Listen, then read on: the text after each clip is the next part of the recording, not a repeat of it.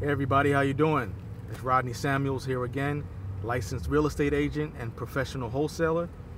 If you're into wholesaling real estate, anything real estate investing related and other money-making ventures, do yourself a favor, subscribe to my channel because I put out content on a regular basis.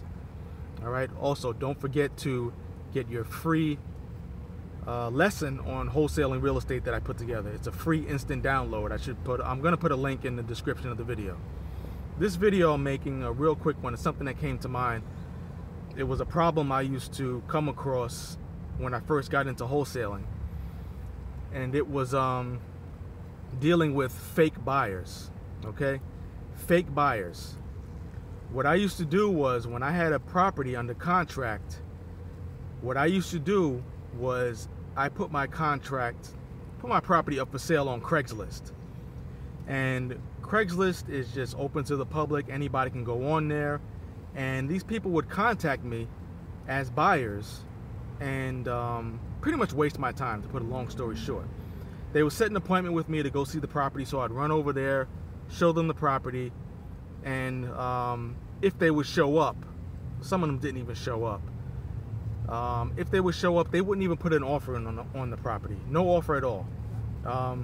A real buyer will put an offer in on a property, especially if they come out there and they see the pictures online and they know what the price is.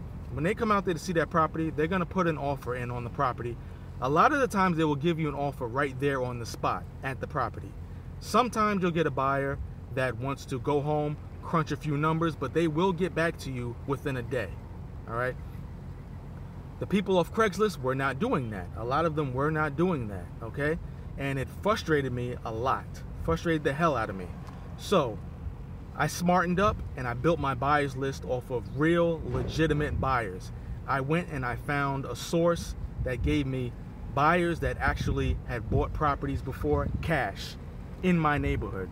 And I deal strictly with them now. I put them on my buyers list. Okay. I suggest you go out there and you find those sources that will give you the real cash buyers, so that you don't end up wasting your time like I did in the past.